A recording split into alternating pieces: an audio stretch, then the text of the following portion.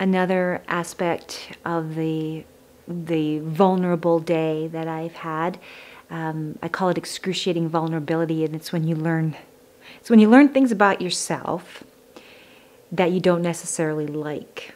And in this process of workshopping this script, as we're trying to get it to where it's supposed to be, I guess I was bossy because I was taking over, and that did not sit very well with the creative team, and kind of hit me really hard because I don't necessarily see myself that way, but I guess I can be. So that was what I learned about myself today. I'm really bossy.